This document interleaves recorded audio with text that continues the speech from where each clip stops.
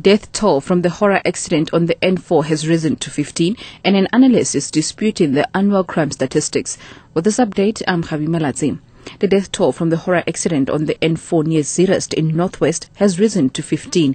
A minibus and a buggy both burst into flames after colliding on the highway. The buggy is reported to have plunged into the minibus after a tire burst. The victims include 10 teachers who were traveling in the minibus. Fire and Emergency Services Zulile Zinzi says 14 of the victims burned to death inside the two vehicles, while another person died on the way to hospital.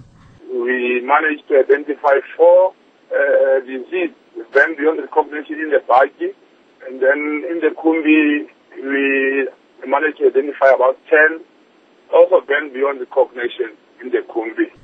An analyst is disputing the annual crime statistics released yesterday, saying they are not a reflection of the true crime situation in South Africa. Gareth Newman is a crime analyst at the Institute of Security Studies. He says statistics are only used to tell whether the crime problem is getting worse or better, rather than show the size of the problem.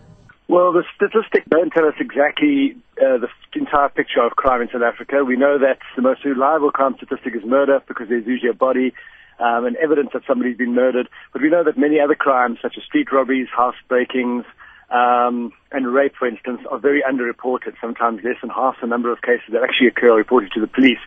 National Police Commissioner General Bekitele says the reduction in serious crime suggested by the statistics can be attributed to community involvement. General Kele says structures as community policing forums have played a major role. Thanks the communities that have become the part of policing, the kind of assistance they give to the police in terms of information and working together, and many other structures and the communities working together, I think is an effort of all those responsible working towards the better South Africa.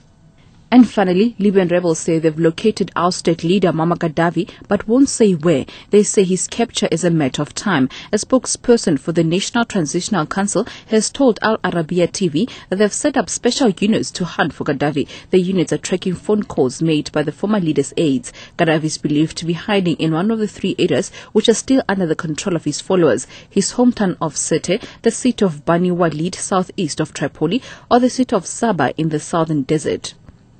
Catch the latest news on the hour on SABC radio stations and anytime here on Newsbreak Option 1.